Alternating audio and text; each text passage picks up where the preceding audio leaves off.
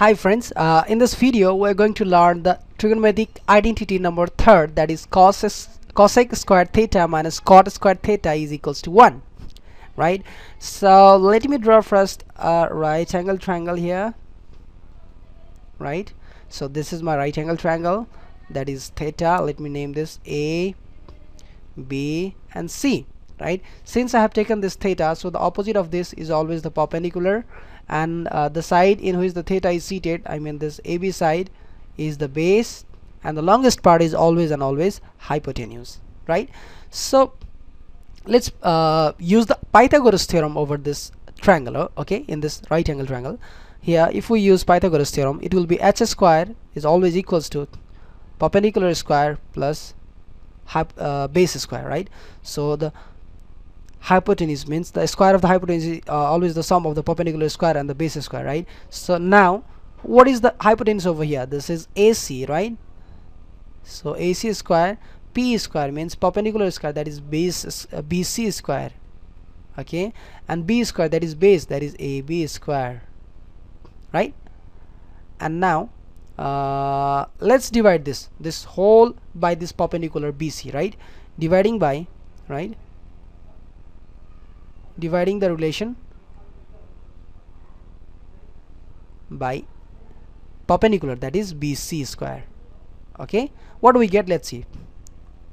AC square divided by BC square equals to BC square plus AB square divided by BC square. Now let me separate this individually. BC square upon BC square plus AB square upon BC square, right? So AC upon BC, I can write this like this: AC upon BC whole square.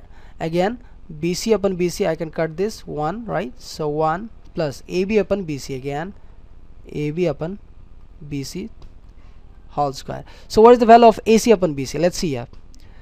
AC upon BC, right? So H upon P, I can write here, that is H upon P whole square, right, equals to 1 plus AB upon BC, right?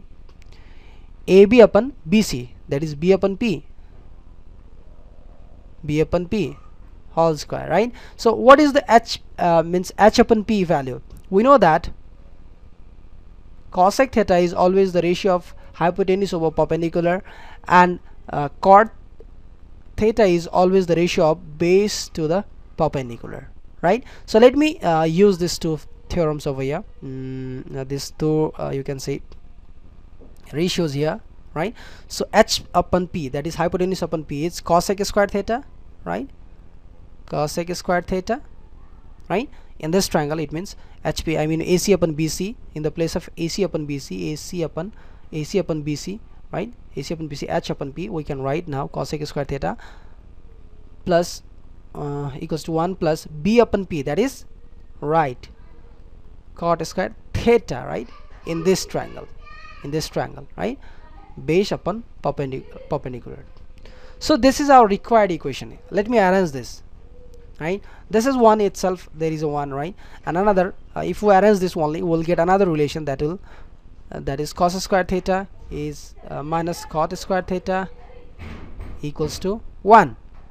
And again if you want to arrange this, you will get this: cot squared theta is equals to cosec squared theta minus 1, right? Means this cot squared theta, if you put this one this side, you will get this value, right? So these are the really important trigonometric identity that you must have to understand, remember and learn every time, okay?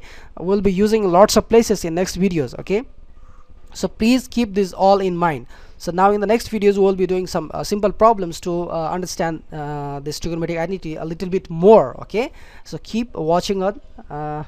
We'll be meeting in next video. Bye bye.